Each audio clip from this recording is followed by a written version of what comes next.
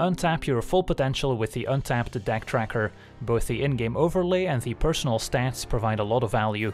Download it for free today using the link below and you'll be supporting the channel at the same time.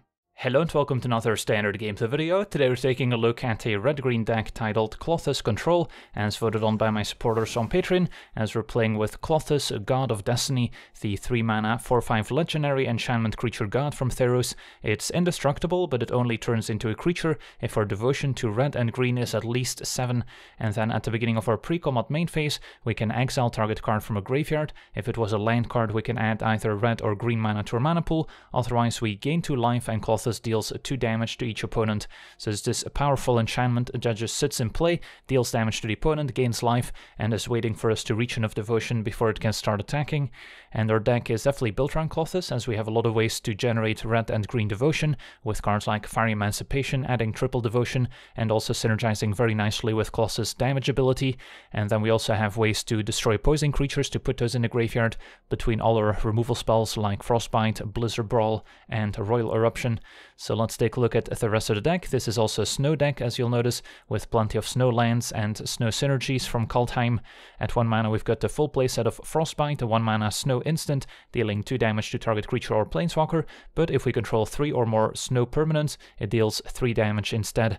And then we've got 2 copies of Blizzard Brawl as another snow removal spell, choosing target creature we control and target creature we don't control, and then if we have 3 or more snow permanents, the creature we control gets +1/+0 and gains indestructible until end of turn, and then those 2 creatures fight. Then at 2 mana we've got more snow cards with Sculptor of Winter, a 2 mana 2/2 elf rogue that can tap to untap target snow land, so it essentially ramps us for 1.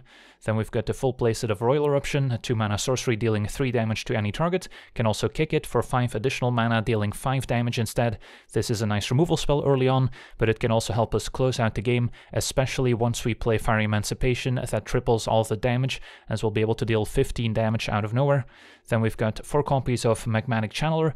This card may seem a little bit out of place, since we don't have that many instants and sorceries in this deck, so it's unlikely to get the +3/+1 bonus, but it's still a 2 mana creature that survives opposing copies of Stomp from Bonecrusher Giant at 3 toughness, and then it can tap and discard a card in order to exile the top 2 cards of our library and choose one of them, and we can play that card this turn, so it can help us hit our land drops, maybe get out of a mana screw situation if we're stuck on only red, and it can also get rid of additional copies of Klothys, God of Destiny, which we usually won't have any uses for otherwise. Then we've got our 4 copies of Klothys, and 4 copies of Bonecrusher Giant can first use the Stomp Adventure as another removal spell, and then play the 4/3 creature afterwards, which will also increase our devotion. And then at 4 mana, the full playset of Spirit of the Aldergard. This is just a very powerful card in any snow deck, as an 0/4 creature that when it enters a battlefield we can search our library for a snow land card, reveal it and put it into our hand, and we even have 2 copies of Faceless Haven as a snow land we can search up with Spirit of the Aldergard, so it can potentially get an extra threat, and it can also fix our mana if we just need a 3rd red source for Fiery Emancipation, for instance. And then the Spirit of the Aldergard gets +1/+0 for each other snow permanent we control, so this includes all our snow lands, but it also includes other snow creatures, so Spirit can get a ton of power, which is very useful for playing out our Great Henge, which gets an X mana discount, where X is the greatest power among creatures we control, then taps for double green and 2 life, and whenever a non-token creature enters a battlefield under our control, we get a +1/+1 counter on it, and we also get to draw a card, so this is another very powerful card draw engine in the deck. 2 copies of Questing Beast as our Planeswalker Slayer, a 4/4 with Vigilance, Death Touch, and Haste, and a whole host of other abilities that you can read on your own time. And then we also have 2 copies of Fiery Emancipation, as we alluded to, saying if a source we control would deal damage to a permanent or player, it deals triple that damage to that permanent or player instead. So we can easily one-hit KO someone if we attack with a Spirit of the Aldergard, but as we mentioned, also very nice with cards like Royal Eruption, and it also triples the damage we deal with Klothys, God of Destiny, so just a combination of Klothys plus Fiery Emancipation can win the game in a few turns. Then going over the mana base, we've got a lot of snow lands to enable our various snow synergies, with 8 snow-covered mountains, 8 snow-covered forests, then 2 copies of Highland Forest as both a snow mountain and forest, but it comes into play tapped, 4 copies of Fabled Passage to search up our various snow lands, also puts a land in a graveyard for Klothys, and then 2 copies of Faceless Haven, as we mentioned, another nice win condition. So that's our deck. Now let's jump into some games and see how the deck does. Alright, we're on the play, facing Allures of the Dream Den deck with an acceptable hand.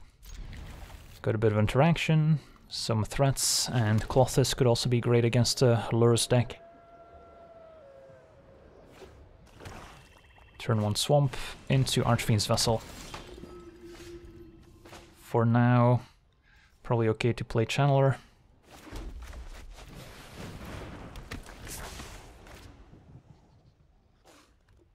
And get Klothys in play as soon as possible. Probably want to make sure we can exile the vessel if we kill it with our Stomp, so they can't turn it into a 5/5 demon by reanimating it. Expert can have a forest and another forest.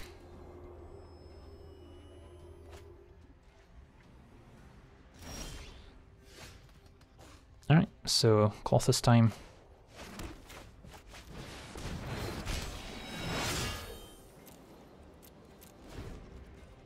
And the next turn in our upkeep we could decide to Stomp, so we can still exile whatever creature we kill with Klothys. Do have to watch out for Villager Rites, since then our Bone Crusher would fizzle, since the target is gone. Well, opponent's gonna see 2 more snow-covered forests.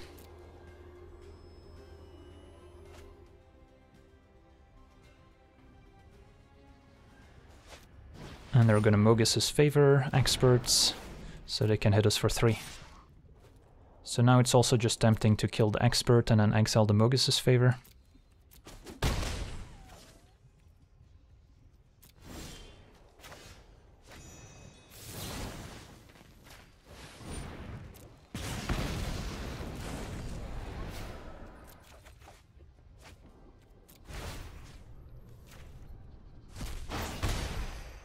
And then, do we Royal Eruption, or do we save it for later? Probably save it, can always get rid of it with Channeler, but don't feel like doing it this turn. Could be bad if they have another Expert, but so be it. Opponent attacks, so does imply a Call of the Death Dweller might be incoming. So can just block Expert. If they have a deadweight, they can finish off Channeler, which would not be ideal, so I think we just take 2.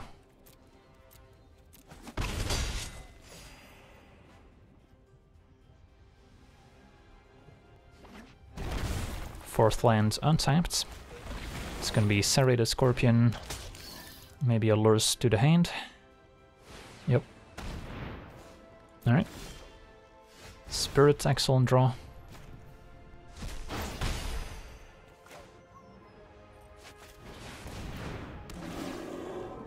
And could just get another Faceless Haven, could get Highland Forest and play it here, or keep it in hand. I'm guessing we can probably use the extra mana still. And we'll pass. And then we've got removal for Lurrus, so actively have to avoid Vessel ending up in the graveyard. So now maybe I don't mind blocking Scorpion with Channeler, and then Expert with Spirit of the Aldergard. Although if they get back Experts, if they have another land and make me discard Royal Eruption, I'll be sad. So maybe the play is the reverse block, let them get back Scorpion, but then if that's their play, Lurrus into Scorpion, we can Royal Eruption Lurrus, and then we'll be able to exile it the turn after. Although we still suspect a Call of the Death Dweller, so they'll be able to get Lurrus back with Call of the Death Dweller. Or I can just take the one. Sure. Yeah, I need to find instant speed removal pretty much. So I might be able to find it with Channeler. It's going to be Eidolon into Deadweight on Channeler then. Nope, just Lurrus. So I could, you know, activate Channeler now in the hopes of finding Frostbite or another Stomp, and then we can exile Lurrus, which would be a very big game. If we miss, we probably still hit something powerful we can cast, so I think it's worth it.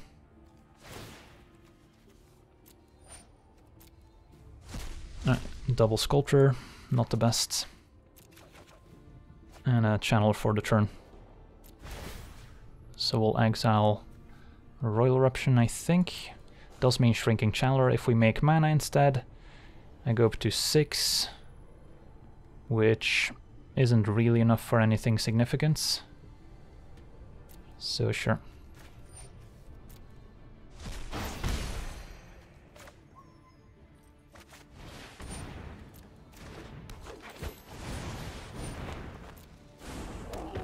Klothys is almost a creature here.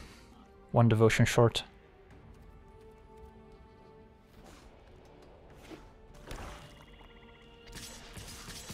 Opponent gets pretty aggressive, since they have a Lurrus that can get back whatever dies here. Although Eidolon I can block safely. And then I guess we'll just take 3.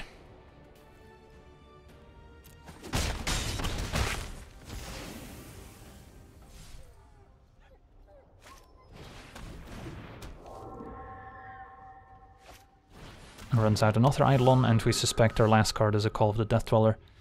So I think we're going for the same trick, Channeler in our upkeep, in hopes of finding instant speed removal for Lurrus, which we did not.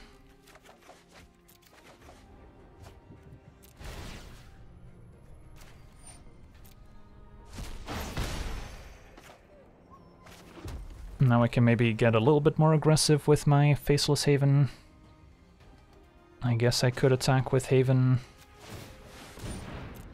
Bone Crusher and Spirit and just leave Sculptor back. Or I could attack with everyone. And if they double block Sculptor, they're taking a lot of damage. My opponent goes for the trade since they can Death Dweller back Lurrus, but then if we find sorcery speed removal we can finally finish him off.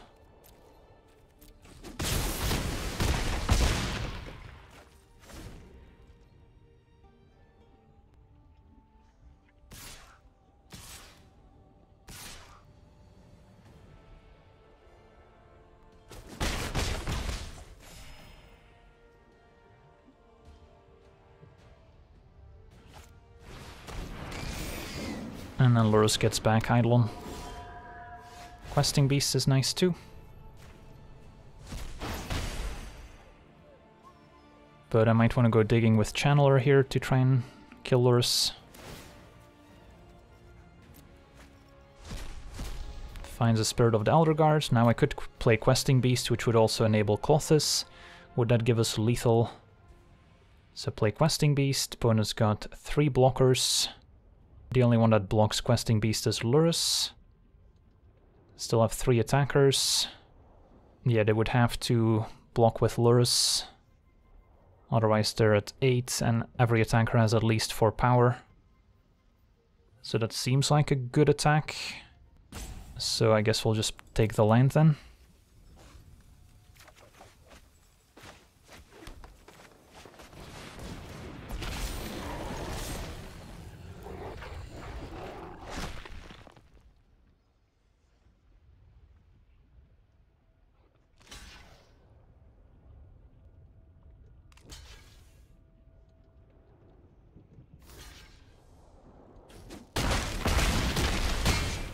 Bonus at 7.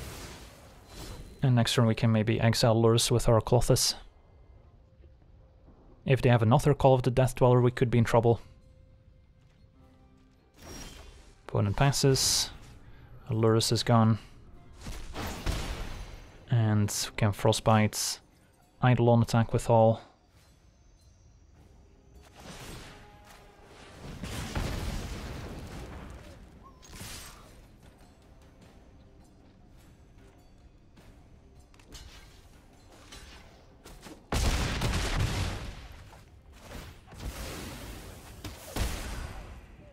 And next turn we should be able to close out the game.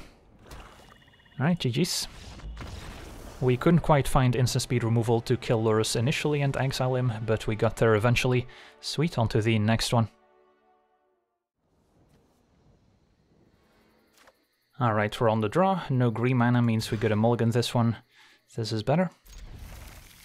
And then I think we get rid of Channeler, just keep double Sculptor for ramp. And then hope to draw into some of our heavy hitters.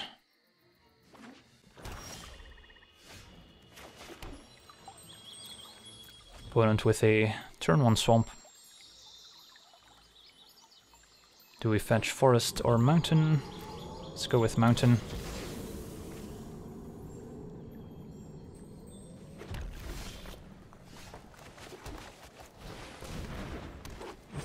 Next turn we can run out Klothys.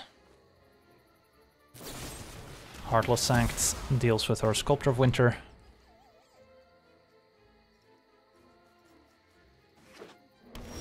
Alright, opponent 4 colors. So we could run out Sculptor in the hopes of running out Spirit the turn after, or we can start leveraging Klothys, which I also kind of like. And we can't forget about Fabled Passage in our own graveyard, which can also make mana to run out Spirit.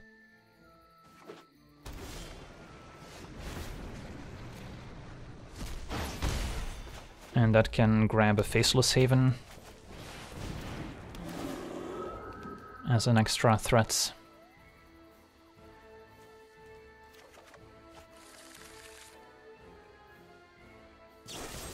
Spirit dies.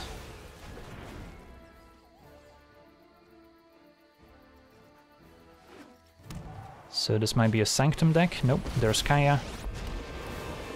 Pretty nice answer for Klothys, all things considered. So this turn, probably Stomp. And then either play the Bone Crusher Giants or play Sculptor. At this point, probably just play the Bone Crusher.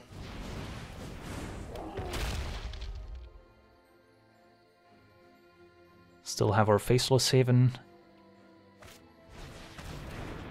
And then we're hoping to draw another Klothys, I guess would be nice. Fiery Emancipation, if it sticks around, could also deal a lot of damage.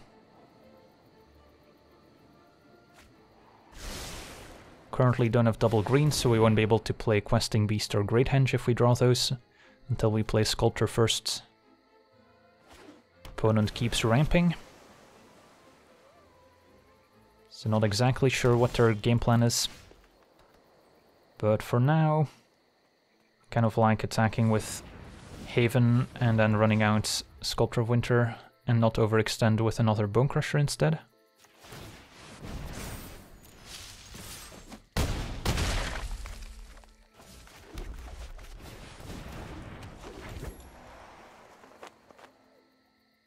So we are technically presenting lethal, but we still have some leftovers. Aha, Coma. The Cosmos Serpents. Yeah, that one's gonna be hard to beat. I can deal 5 damage to it before they get a Serpents, which is 1 short.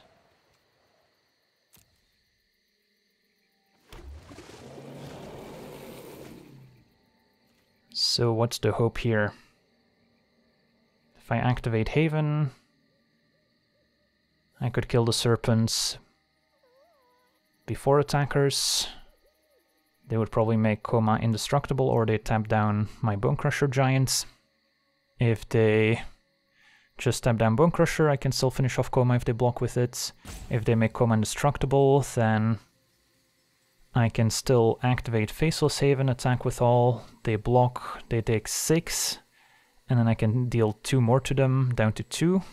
And then we gotta hope to top deck a burn spell, which would be lethal. I guess that's worth the shots. Alternatively, I can activate Haven, attack with all, but then they would probably sacrifice the Serpents before damage. If they let damage happen, I can finish off Coma. So maybe I can afford to attack here.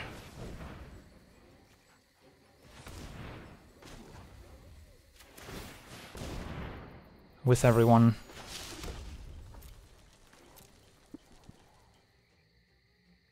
Opponent might be fearing something like Embercleave, perhaps. Right, taps down the Haven. Can float a mana, not that it matters. And then we'll attack with all. And if they block, we can finish off Coma.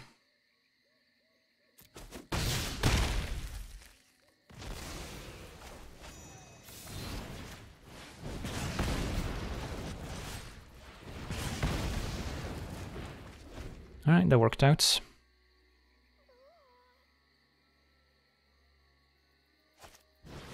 gonna be Chromatic Orrery.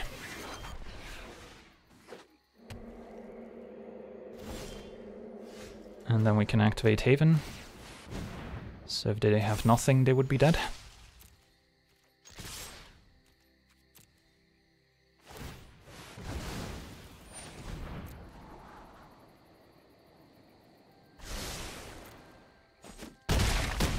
Alright, sweet. Despite losing Klothys along the way, Faceless Haven proving to be incredibly valuable here. On to the next one. Alright, we're on the draw with a fine opening hand. Do need a third land if we want to cast a turn 3 Spirit of the Aldergard. But that's one of the better starts our deck is capable of.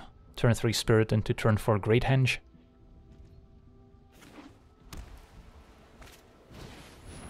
Facing Speaker of the Heavens, so some sort of mono-white aggro life gain deck.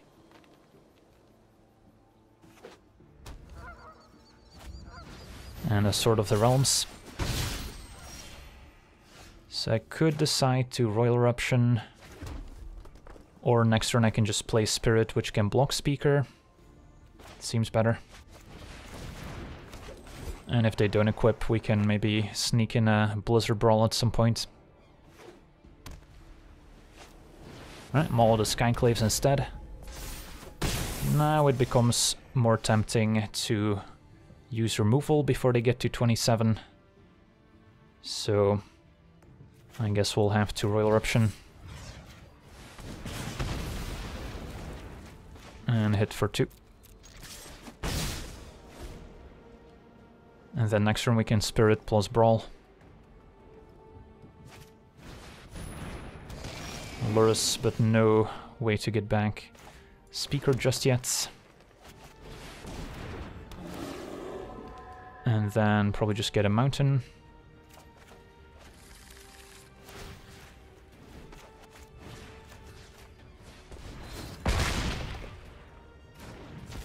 And next turn we can play a nice cheap Great Henge. And we're not too far from Emancipation. And our opponent scoops it up. So yeah, in fact, we could have already played Emancipation next turn if we wanted to. Play our Snow lands, untap Snow Mountain with Sculptor of Winter, so we have 6 mana including triple red. This would go up to 6 power, so could attack for 18 damage, which isn't too shabby. On to the next one. Alright, we're on the play with a fine opening hand. Can fetch up Forests, turn 2 Sculptor, turn 3 Spirit maybe.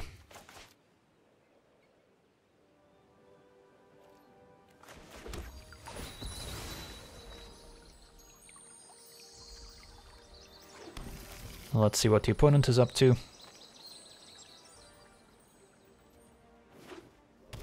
Turn 1 Palaka Predation tapped as a land.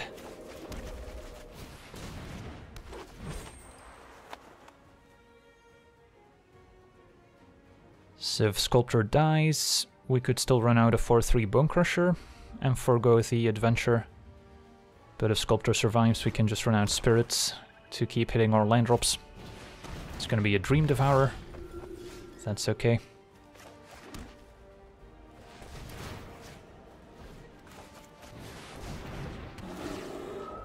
And this wants to get probably just the Forests.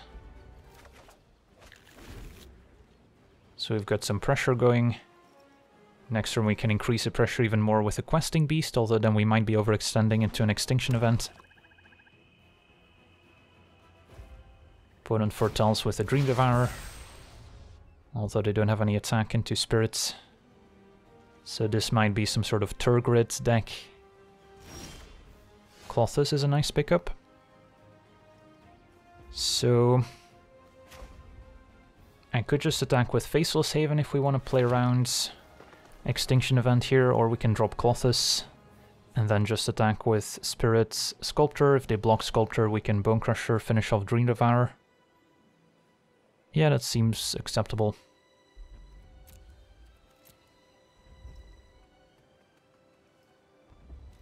Which probably would have been a reason to maybe not play the Forest and play the Mountain, so we could have potentially Stomped plus played Channeler.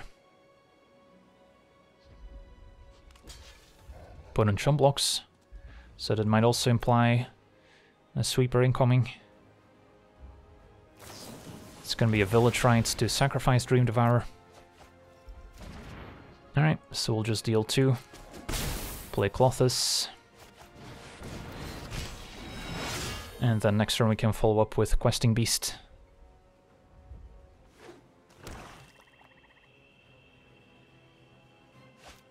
It's gonna be Tergrid. Alright. Opponent's at 16. So we don't want to sack Fabled Passage while Tergrid's in play. So I guess now is a good window for Questing Beasts.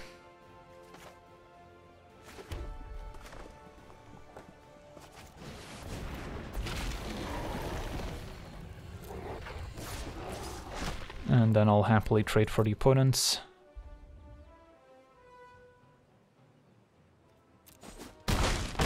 Opponent's at 6, so we're pretty close to just burning them out with Klothys and Bonecrusher Giant.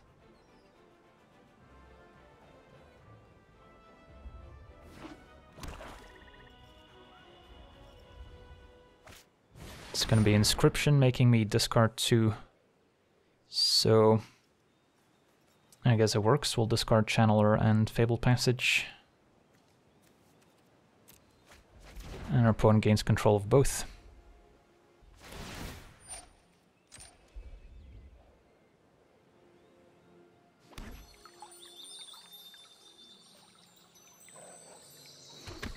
Channeler was also going to be awkward with Tergrid in play, as discarding cards gives the opponent those cards, and then in response to the Disciple, we'll stomp.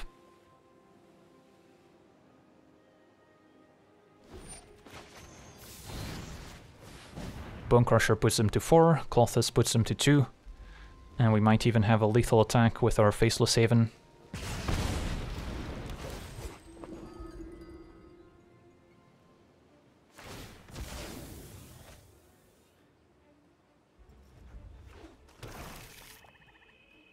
Can also turn Klothys into a creature here. Right, opponent's got to Cling to Dusts to draw a card. No creatures in graveyards to gain 3 instead. And yeah, we can exile the Cling to Dusts. Opponent's at 2, and we'll let Klothys cross the finish line here. Can even untap our Faceless Haven for maximum damage. Sweet, on to the next one.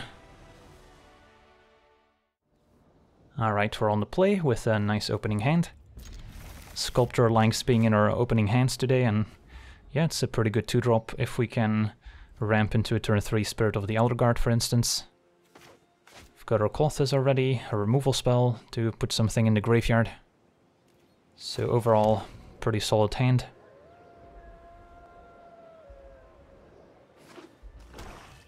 Turn 1 Swamp into Sanitarium Skeleton.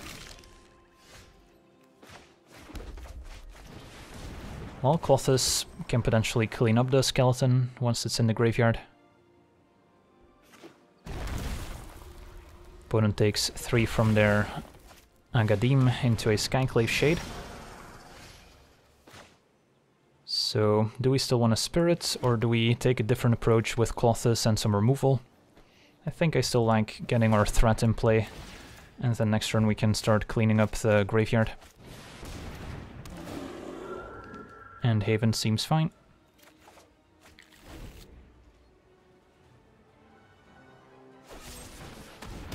Eliminates Sculptor of Winter, which shrinks down Spirits, but we can still block the Shade.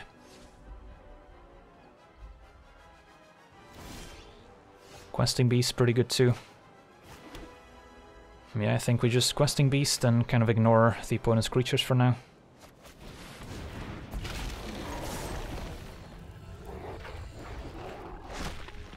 They can chum block a Spirit with Skeleton, still take 4.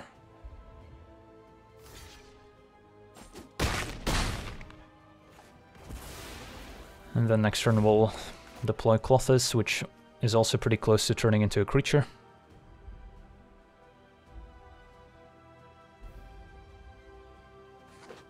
Opponent is red-black. And it's going to be a Croxa. Probably say goodbye to Magmatic Channeler.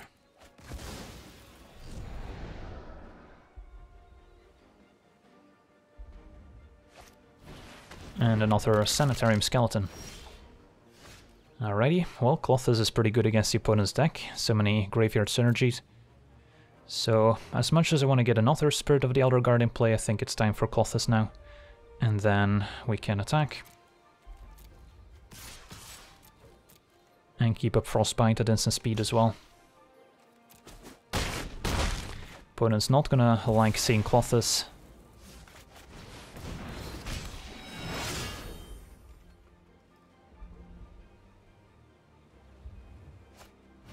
A Voice Strider, that's fine.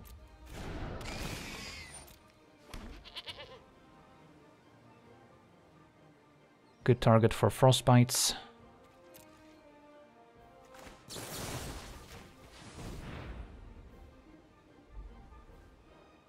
Opponent's got the Goat, which we can remove with Blizzard Brawl, and then they're dead between our attack and Klothys dealing 2 damage to them.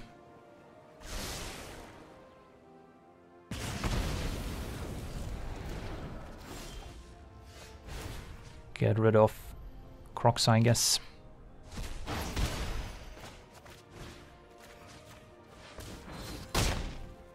Also have our Faceless Haven, not that it matters. Sweet, on to the next one.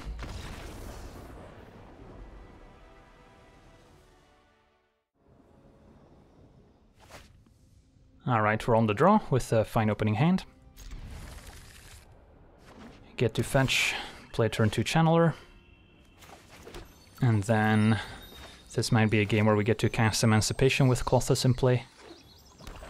Can also use Klothys to ramp into Emancipation by exiling our Fabled Passage.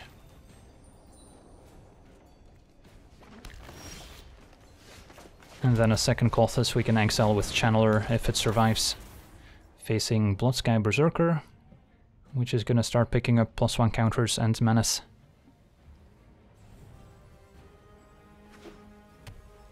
So opponent's mono black presumably if they're playing Faceless Haven. Alright, so time for Klothys, and then probably not going to use Channeler this turn, just keep it on defense.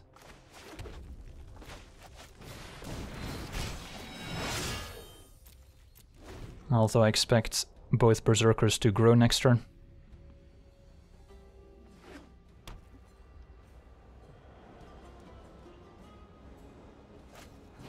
Demonic Embrace to give it flying.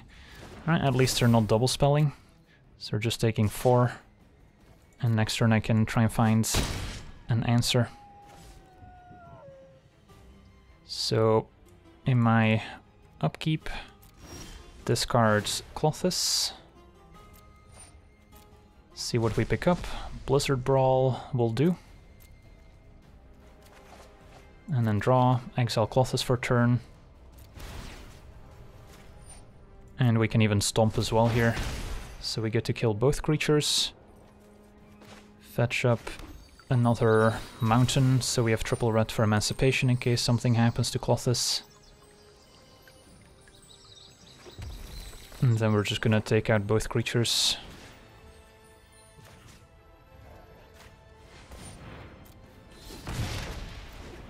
And we can hold Stomp to cast in response to Demonic Embrace, but there's a risk that they have an instant that would put 2 counters on it. So the safest is probably just to main phase kill the Berserker. And then next turn I can exile my Fabled Passage, get to 6 mana, cast Emancipation, which is going to be great with Klothys in play. Call of the Deathfaller gets back Berserker, now with Menace and Death Touch. And Mara's Grasp kills Channeler. That's fair. So we'll make some mana.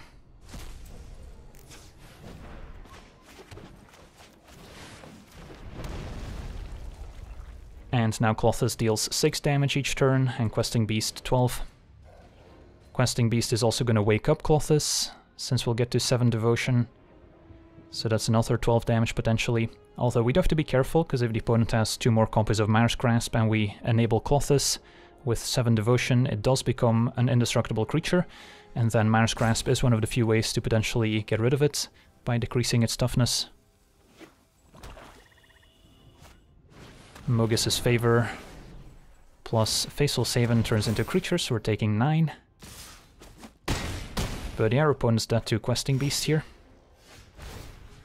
Can exile Demonic Embrace. Questing Beast wakes up Klothys. And our opponent takes 24 damage.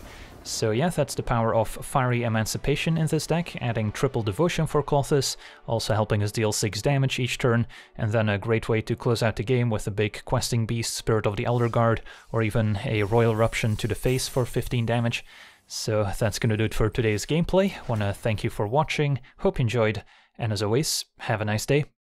I also want to thank all my patrons for being part of the channel, and you can become a patron yourself today and decide the topic of future videos over at patreon.com/LegenVD.